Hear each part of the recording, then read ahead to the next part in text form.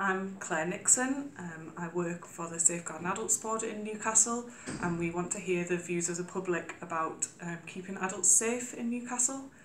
We have a multi-agency partnership called the Safeguarding Adults Board, which is made up of lots of different agencies such as the council, the police and health services. And each year we publish a plan which outlines what we are going to do to try and keep adults safe in the city.